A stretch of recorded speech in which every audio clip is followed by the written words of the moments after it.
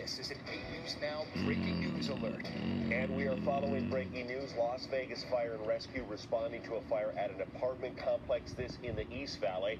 8 News Now investigator Kyle Payne is at the scene right now. Kyle joining us live on 8 News Now. Kyle, what are you seeing? Brian, there's fire crews everywhere from North Las Vegas, and Clark County. They got the call approximately 3 p.m. today. And with me now is Battalion Chief Tom of the City of Las Vegas, who has a prepared statement and then I think might allow me to ask some questions, Chief. This afternoon.